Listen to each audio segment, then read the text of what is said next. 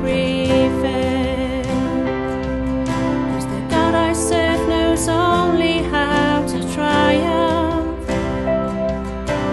My God will never fail.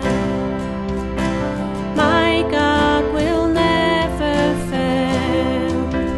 I'm gonna see a victory. I'm gonna see a victory.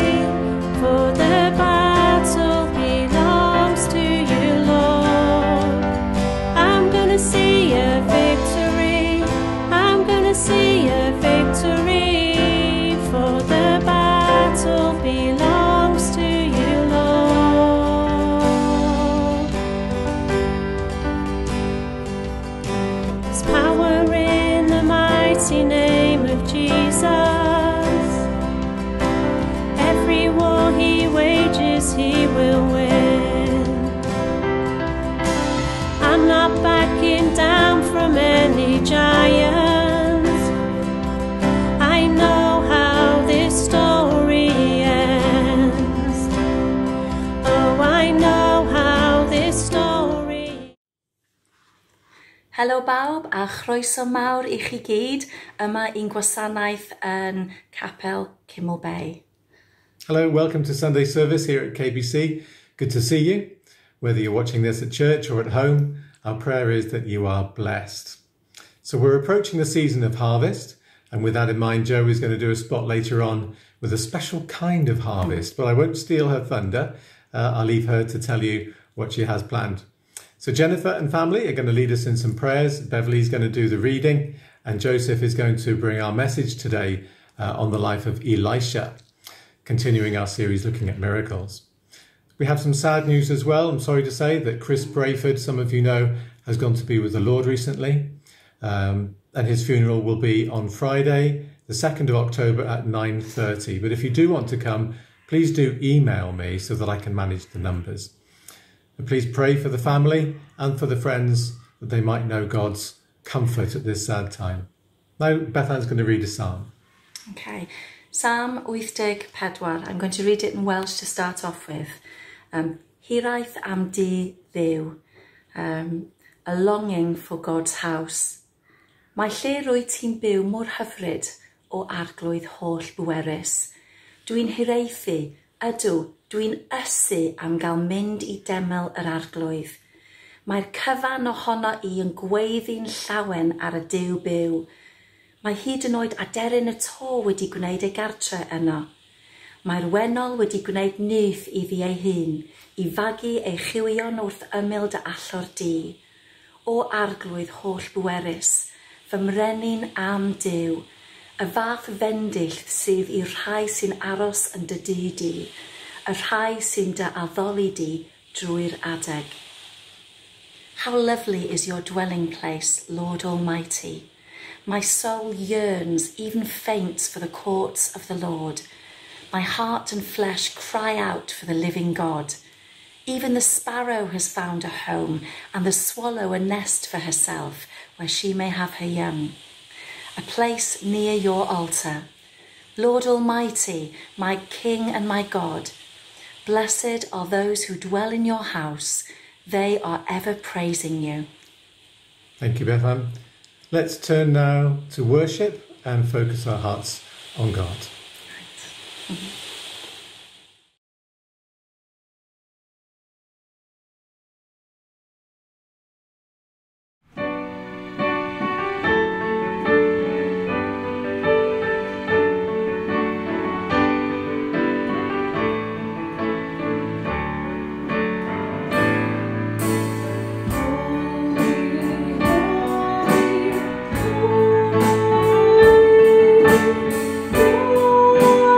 God.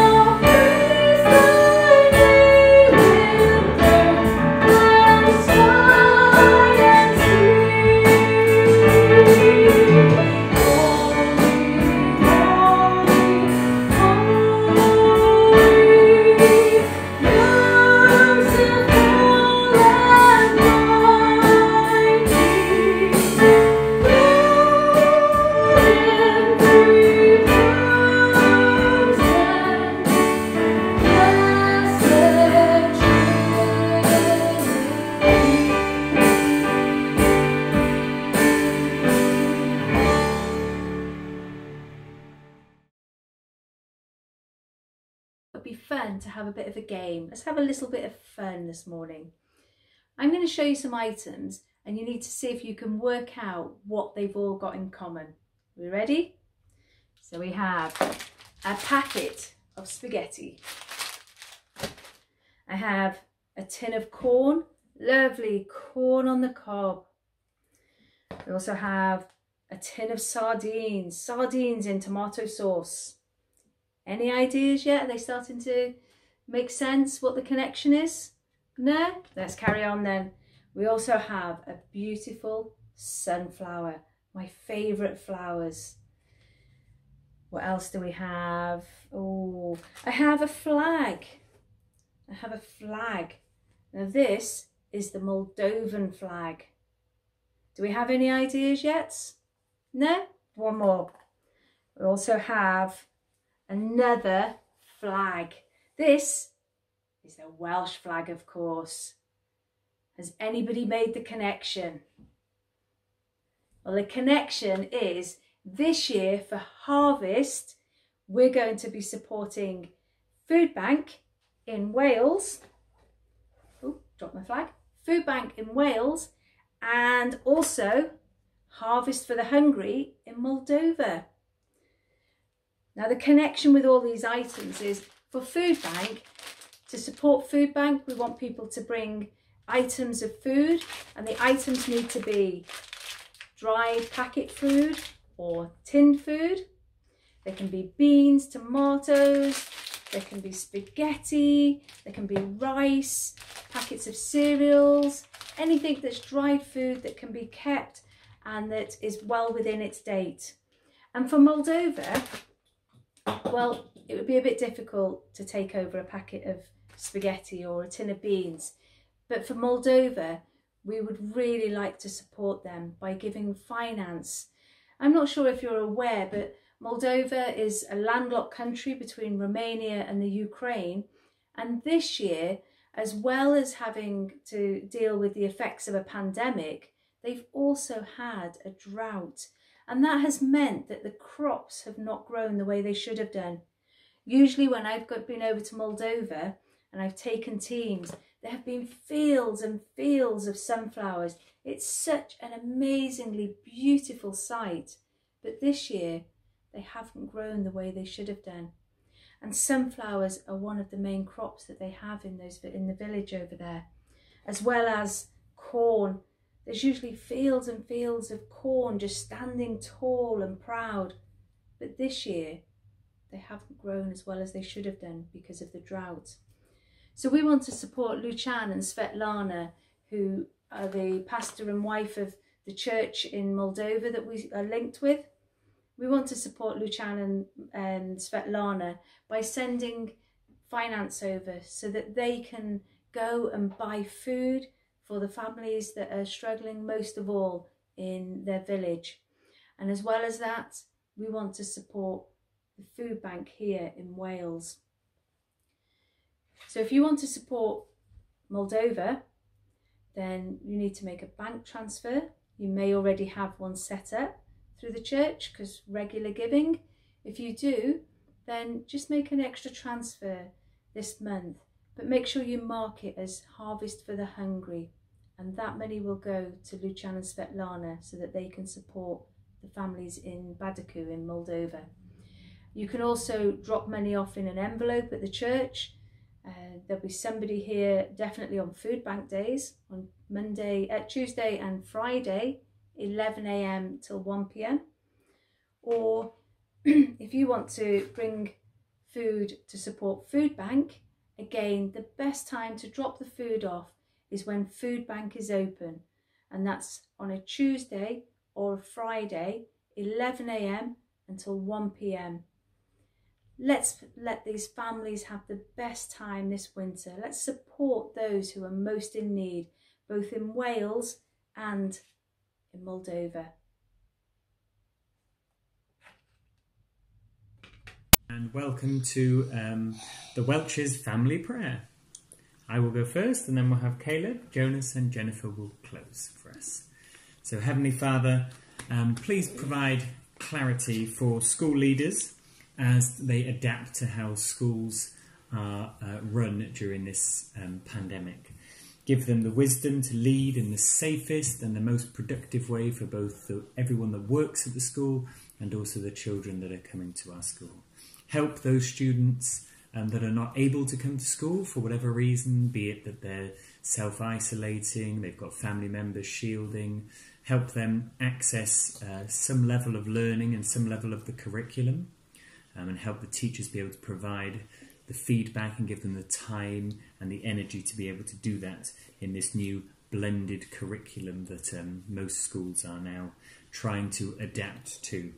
And please protect those working in schools. Lots of people in enclosed small areas, help them, protect them in the best way possible.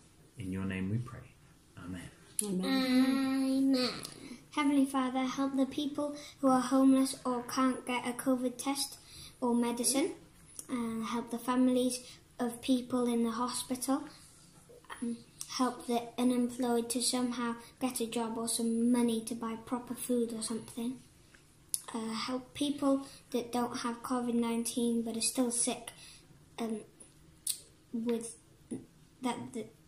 sick with something else because they might not really get attention. In Jesus' name I pray. Amen. Amen. Amen. Heavenly Father, help the coronavirus to go away. Help those who need your help. Help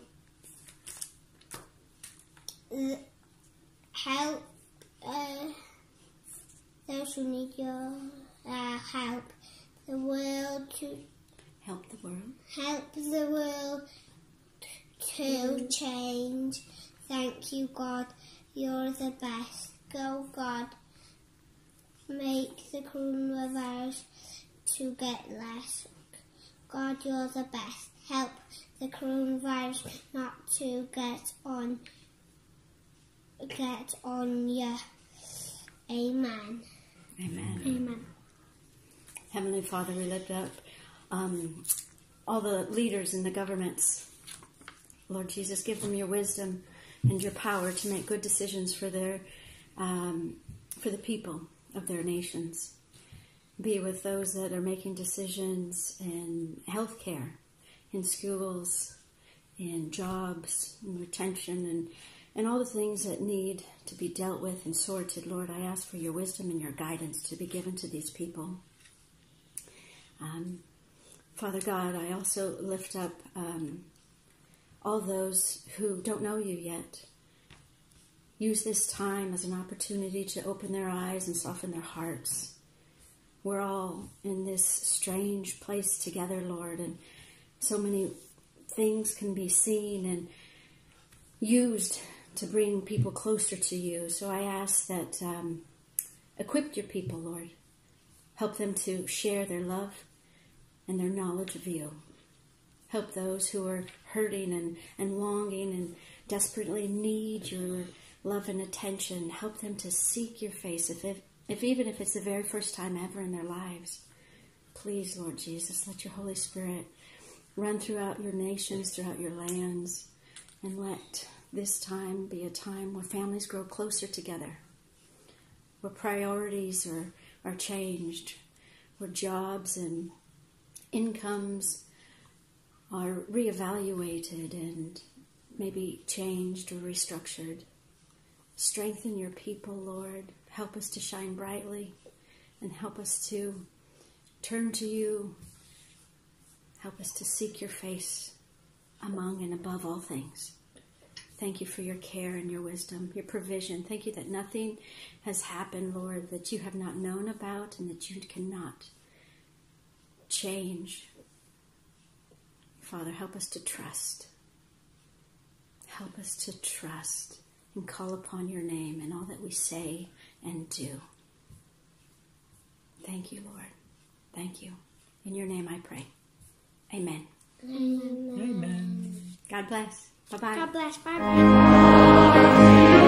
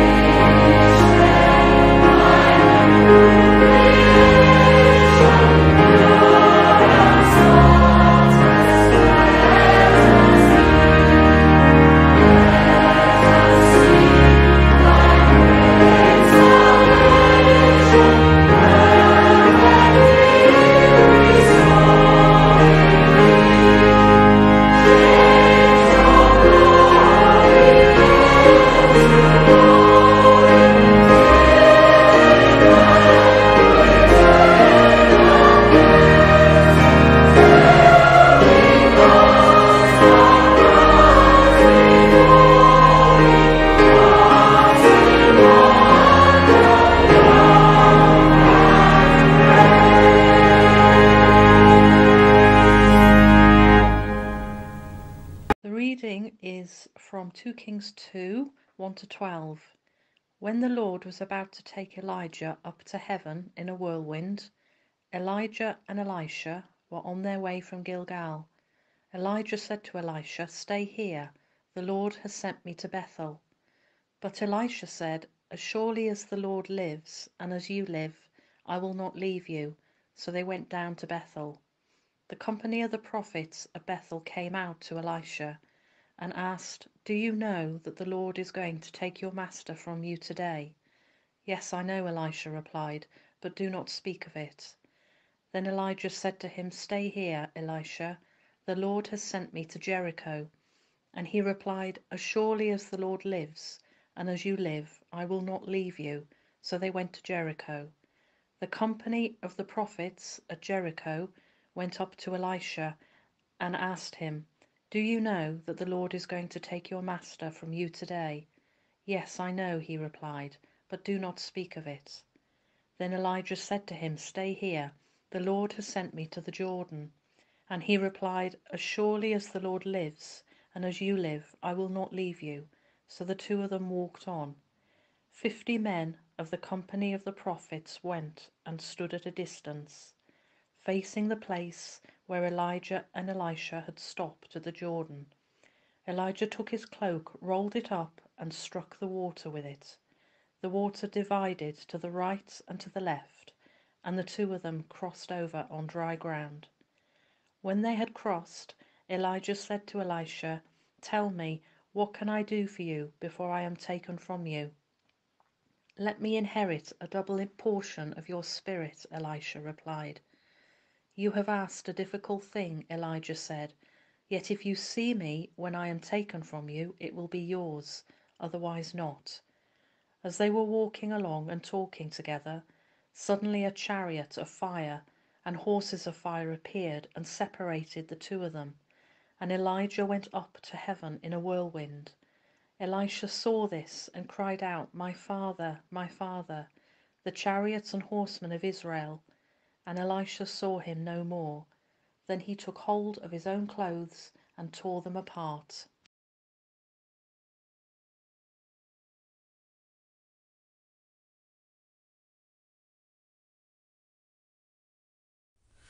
Hi there, and welcome to the Kimmel Bay Church service online. I'm Joseph George, and I'm going to be bringing the word today, following the series that was started by Gwen 2 weeks ago on miracles. So we're going to be continuing with Kevin, I believe, started it, the series on miracles. I'm going to be talking about Elisha today, and just before I start, I'm going to pray, and we're going to look at miracles in the life of Elisha.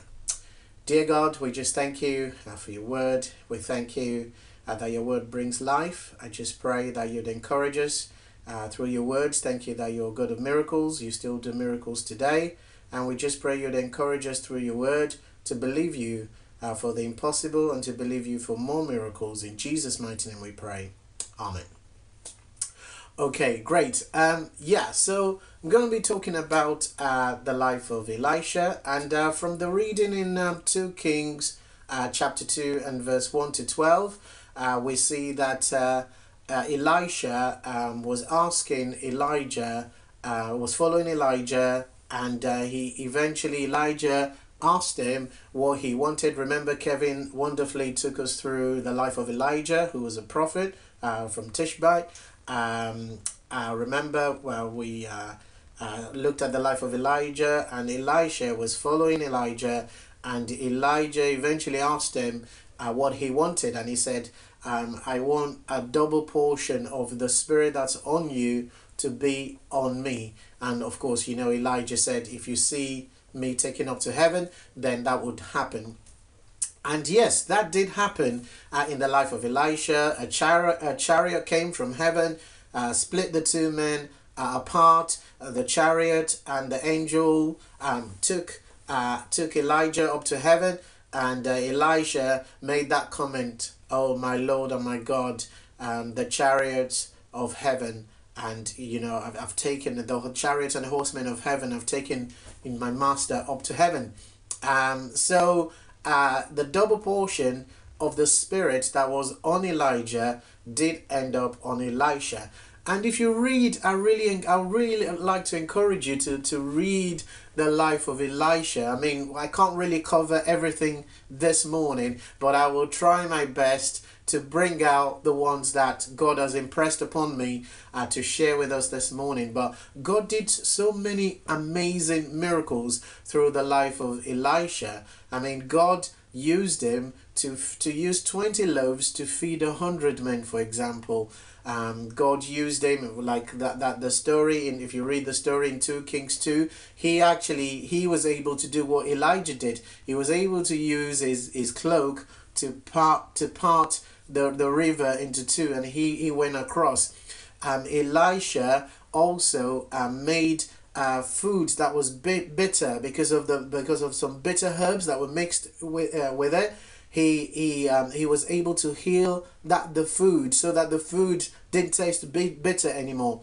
Elisha also, there was a time when some people were working and they were thirsty. They needed water. They needed water for all the things. They came across a bitter water and they asked him, and he got a branch and he put it in the spring and healed the spring as well. Elisha raised the dead. He raised the little boy, and even after Elisha had been buried in 2 Kings chapter 13, a group of bandits came and raided Israel, and one of the bandits fell on Elisha's grave, and he came back to life. And even Elisha raised someone from the dead even after he was dead. And you'll see some other things. He healed leprosy, and God used him. He saw vision of angels.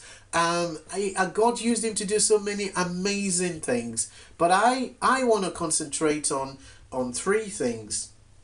I want to concentrate on three stories this morning to highlight miracles in the life of Elisha. So the first story I want to look at is found in 2 Kings chapter 4.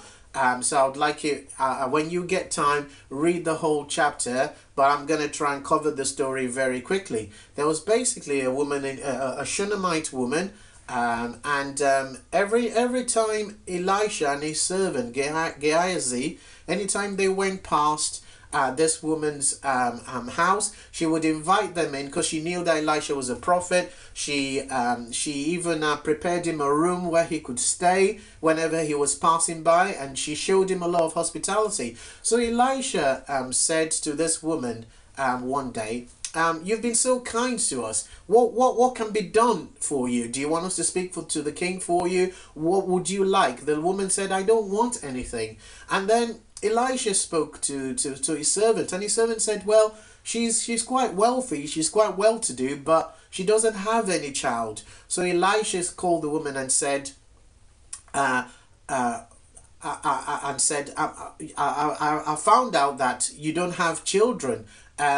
So I'm going to make a prophetic pronouncement. The woman said, oh, please don't deceive me. I wasn't really asking for that. But Elisha released a prophetic word and said to this woman, according to the time of life, this time next year, you will have a child. And according to that prophecy, this woman conceived and she had a little boy.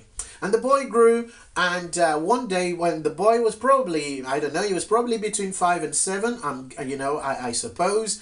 The Bible doesn't really tell us how old this boy was, but he was probably around 5 to 7. He'd gone out with his dad was working in the fields, and this boy just said, my head, and he wasn't feeling well. So the dad said, okay, go to your mum.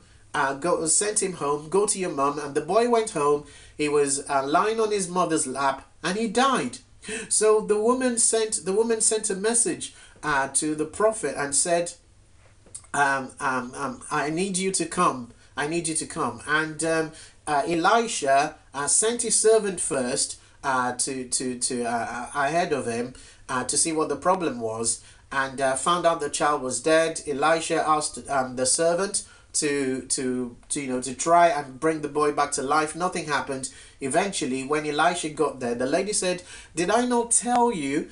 Don't deceive me. I didn't really ask for this child, but you said I was gonna have a child. I've had this child, and now the child's dead." So Elisha took this boy up to the room, lay upon him 2 times, and brought the child back to life. What an amazing miracle.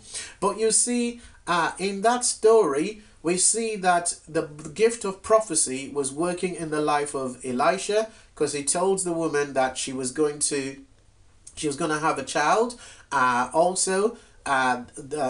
was a word of wisdom. He told her there was a miracle because the lady couldn't have a child, but she ended up having a child. So we see a lot of the gifts of the Spirit mentioned in 1 Corinthians chapter 12 working in the life of Elijah, working in the life of Elisha, working in the life of so many of the prophets in the Old Testament, working in the life of the Lord Jesus, working in the life of the Apostle Paul. But we're looking at the life of Elisha this morning. So we see this miracle happening where he brought this child back to life.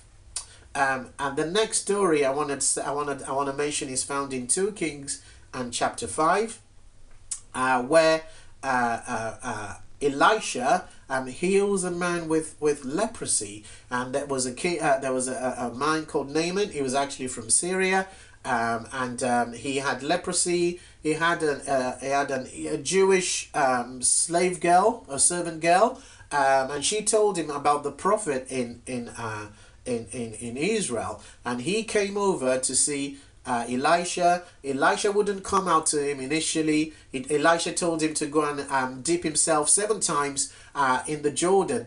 The Naaman, who was a general in the Syrian army, was annoyed at first, but then his servants told him, "Well, if this man had told you to do something great, wouldn't you have done it? Just do the thing he asked you to." And Naaman, the leper, dipped himself in water 7 times, and when he came out, the Bible tells us his skin was as the skin of a little baby.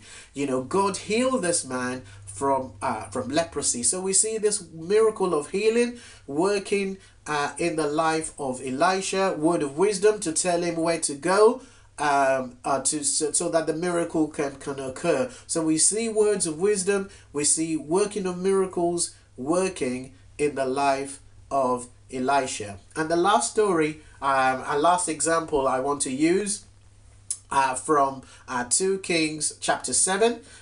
There'd been a famine in Israel because Israel had been besieged by the Syrians, and so they were hemmed in and no one could really go out.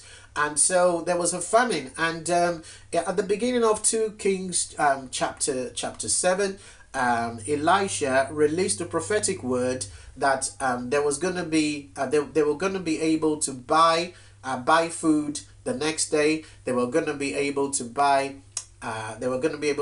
barley. They were going to be able to buy wheat. They were going to be able to buy 2 pounds of wheat for a shekel. They were going to be able to buy 4 pounds of barley for a shekel. And there was a guy, the king's right-hand man. He said, "Well, can this ever happen? This will never happen." He was a doubter, and he was bold enough to voice his doubt in the presence of Elisha. And Elisha said to him, "Okay, you've doubted my words, but I tell you, you will see these things with your eyes, but you will not experience it." So the next day, what happened was there were some lepers outside the city walls, outside the gate, because lepers, as you know, weren't allowed amongst the people. There were some lepers, and the lepers thought to themselves, "We're so hungry, we can't go into the city because we're not allowed, and we can't go anywhere. So why don't we just go to the Syrians anyway? If we stay here, we're gonna die. And even if we go to the Syrians, well, we don't even know. They might decide to kill us, or there might be a chance of survival. If we just sit here, we're just gonna starve to death. So we might as well go and see if we can get some food. So they started to approach the camp of the Syrians, you know, the army that were besieging Israel, that was surrounding Israel and ready to pounce at the slightest opportunity. So the lepers began to approach the camp of the Syrians, and God, in a miraculous way, made the Syrians hear the sound of myriads and tons and tons, lots and lots of horses, you know, made it feel like there was a huge army chariots galloping towards the Syrian camp. So the Syrians got scared, and they said, wow, they've hired the Egyptians and the Hittites against us. Let us flee. So they fled from the camp, and they left food, they left clothes, they left gold, silver, they left everything in the camp, and they fled. So when the lepers got to the camp, they found the camp was deserted. They found food, so they had lots of food. They helped themselves to clothes. They helped themselves to silver and gold. And then they came to themselves, I thought, and said to themselves, what we've done is not right. This should be a day where we should spread the good news to the rest of our starving brothers within the city walls, and yet we've been selfish and we've kept this to ourselves. We should not be like that. And you know, I'm just gonna say this. This is like the gospel, if you like. We have the best news. We have God's good news that Jesus died for us, that Jesus died on the cross. We can't keep that news to ourselves. We should be willing to share that news with people who don't know God. But anyway, back to the story. So the lepers decided to go back. They went back. They called out to the officials and to the army officers who were standing on the gate and said, there's food. Anyway, eventually, the rest of the people, the rest of the army went over. They found food. And according to the prophecy that Elisha released at the beginning of 2 Kings chapter 7, people were able to buy and sell food. And do you know what? The prophecy that Elisha gave about the official, the king's right-hand man, who doubted the words, that he would see it, but he wouldn't touch the food. He was administrating the sale of the food. There was a stampede, and he was trampled to death because he doubted the word of the Lord. So we see in this story, there was another prophecy. There was a miracle of the Syrians hearing the sound of chariots and horses, and there was a miraculous provision because God provided for his people in the midst of famine. So we see through the life of Elisha, we see so many miracles. We see miracles of healing. We see workings of miracles. We see words of wisdom, words of knowledge that God released and God made manifest through the life of Elisha. But as I begin to wrap this message up, my question to you this morning is, so do miracles happen? Or today, if you're listening to this, maybe in the afternoon or the evening, my question to you is, do miracles happen today? God has laid this on my heart to share these stories that I'm about to share with you. And I'm not sharing these stories to glorify myself in any way. One thing that Kevin kept reiterating during his sermon that I really liked was that Elijah was a man, like it says in the Bible, Elijah was a man of like passions. In other words, Elijah was just flesh and blood, just like you and I. And so the stories that I'm about to share with you, I'm sharing with you to encourage you that God can use you as well if God can use me. So I'm just going to share some stories with you very quickly as we begin to bring this message to a close. 2008, I was due to preach. This was when I was still in Bangor, by the way. 2008, I was due to preach. But before preaching, I prayed. I spent some time praying, preparing for the message. And God revealed to me that when I got to the message, there was going to be someone with a hearing problem. I called out the word of knowledge after I preached, and a lady responded to the word. I prayed for her. The next week, she came back to testify that after I prayed, her ear popped open because she'd lost hearing in her ear, and she was due for an operation. But God healed her, after she was prayed for. So you can see God gave me a word of knowledge, and I prayed for her. God healed her, which was a gift of healing, and it was a miracle as well because God touched this lady. Another example happened in 2017 that I went to preach in a church in Real. I won't mention which church. God had told me before I went that there was going to be someone with a knee problem. I called out the word of knowledge after I finished preaching again. And this person, I prayed for him. God healed him, and he was due for an operation as well. But because God healed him, he didn't need the operation anymore. Praise God, you know. But the next story I really want to tell you really means quite a lot. As a lot of you might know, or if you don't know, I've got my own ministry called Fullness of Life Ministries, and part of my function, or part of what I do with that, is I go overseas to conduct overseas missions, and I preach. So I went in 2018, just 2 years ago, to preach in Cameroon, and we preached in an area that was predominantly a Muslim area, and we prayed. I was praying for healing.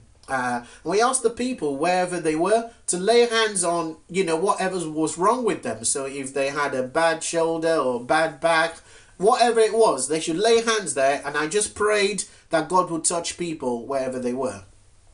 Now, I prayed for people just generally, and I didn't really find this story out until I got back from the trip. The pastor, who was my host, told me that there was someone in the crowd who wasn't saved. She was a Muslim. She was listening to the message when we asked for people when we asked for people to lay hands on wherever was hurting. She laid hands on a womb because she'd been married for 8 years. She hadn't been able to have children. She laid hands on a womb, and not so long after, she got pregnant. And then after she got pregnant, she had a baby girl, and she went to the church to testify. She became a Christian, and she got baptized. Praise God. And that is the reason for the gifts of the Spirit. That is the reason for miracles. Predominantly so people can come to know God. You see that in the life of the Lord Jesus in John chapter 4, when he told the Samaritan woman, about her life. He revealed things about her life. John chapter 4, that she'd had 5 husbands, and the person she was with at the time wasn't her husband that she was living with. And Jesus revealed that to her. As a result of that, she went and she got the whole town, because Jesus moved in the gift of the Spirit, word of knowledge, and that led to the woman's salvation, and it led to people coming to find out who Jesus was. And that's what the gifts of the Spirit are for. That's what miracles are for. So people will know that God is alive. So people will know that Jesus is not dead. Jesus is alive. Our resurrected Lord and King is still alive today. He's still the God of miracles. And also the other people I told you about, even though they were Christians, God also wants to do miracles in our lives. He wants to touch people because he loves us, because he cares about us. God doesn't want us to keep suffering with a hearing problem or with a knee problem. Whatever your problem might be, God cares about you, and God wants to heal you. So I'm just going to pray. And as I pray, I'm going to pray specifically because God has laid certain conditions in my heart to pray into this morning. So dear Lord, we just thank you for the life of Elisha. We thank you for the encouragement that we can get from the word that you are God of miracles and that you still do miracles today. So Father, I pray for the person with a problem with a joint in their neck, the back of the neck, the joint between that joining the neck to the back. I pray for healing. Let your healing oil come over that and bring complete and total healing to that person, Lord. Lord, I pray for someone with arthritis in their knee. I just pray for complete healing. I pray for arthritis in the joints. I pray for complete healing for that, Lord, in the name of Jesus. And Father, I pray for that person who's got an interview, who's got a project, a presentation they've got to make at their workplace. Lord, I pray for favor. I pray for good success. I pray your blessing on all these people, Lord. Lord, do the miracles. Bring about the turnaround, we pray. And Father, help us to keep believing you for miracles. Help us to know that you're a God of miracles, who wants to break through, who wants to save people, who wants to deliver people, and who wants to set people free. In Jesus' mighty name we pray. Amen. God bless you.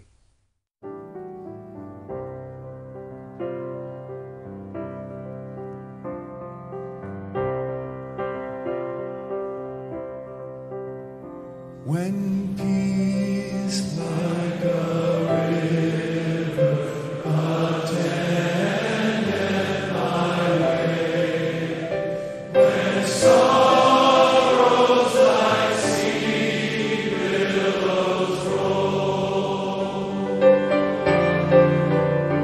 whatever